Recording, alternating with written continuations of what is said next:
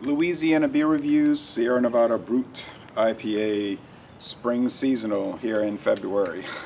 Not the spring. 6.2% alcohol.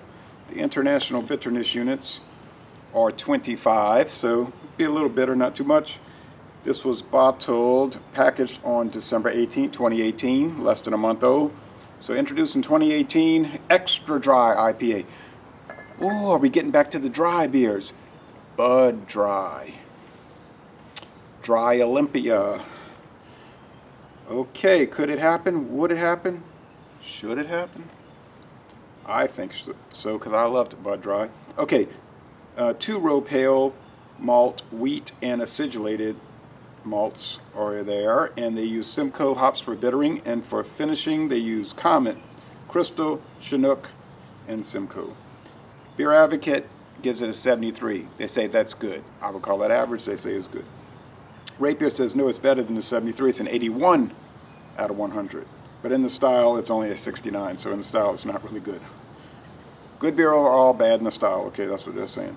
And then Untappd, as usual, lowest score of the three, 71 out of 100. 71 out of 100, which I would call barely average. But now, the New Belgium Brut IPA, I did not like it. I thought it was bad. It had a weird smoke taste, and I gave it a D. I'm sorry, I didn't want to do that, but to me it seemed like a bad beer, so I gave it a D. All right. A, excellent. B, good. C, fair. D, bad. F, undrinkable. You can't drink it. Simple as that. Okay. Nice smoke coming out the top of the bottle. I don't know if you can see all that smoke. Look at that. Very light ale appearance. Thick off-white head on this very dreary 8:20 a.m.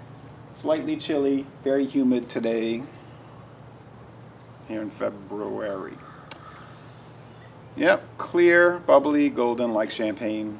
Kind of that yellow gold sediment. Let's see. Maybe very powdery sediment, but not really. It's pretty clear. Okay.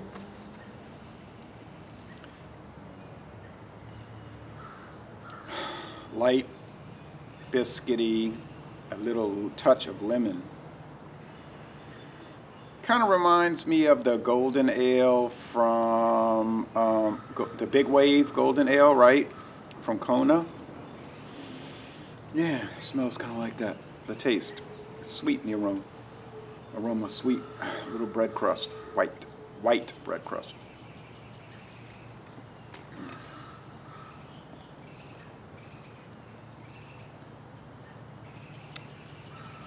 It really does. I don't know if I'd be able to tell them apart, the Kona Big Wave and this, in a blind taste test. I really do not know, but probably never do that, but it's interesting.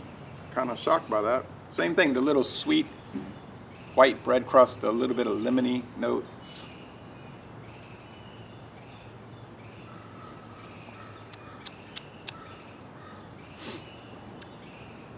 Super dry and crisp. If you're into the dry thing, if you're into the dry look, this can really work.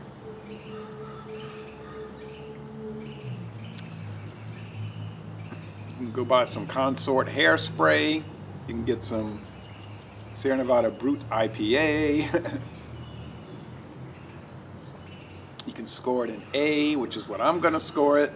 I think it is a most excellent beer. The scores on Beer Advocate, Rate Beer, and Untappd are too low. What's wrong with this beer? Nothing. I mean, except you have to buy it.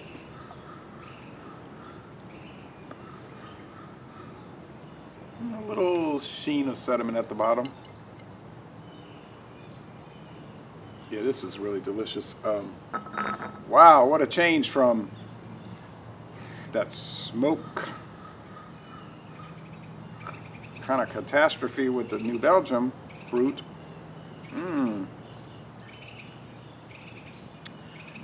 Now, it does have that Sierra Nevada house, not style, but house character, I guess. So maybe I would be able to tell it apart from that big wave.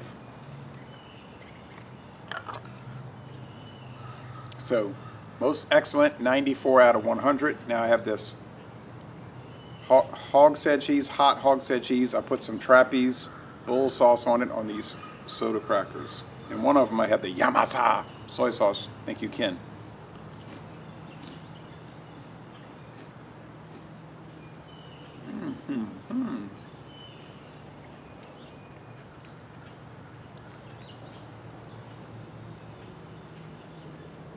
So you might be saying to yourself, I always did wonder if hogshead cheese would pair well with a Brut IPA. And the answer is yes. There's the United States Postal Service coming by. Yes, it pairs very well.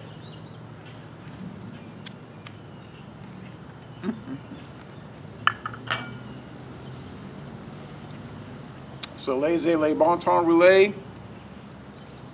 Delicious snack, delicious beer. Not bad weather really when you consider February. And I'm going to end this review by saying, y'all come on down to southeastern Louisiana.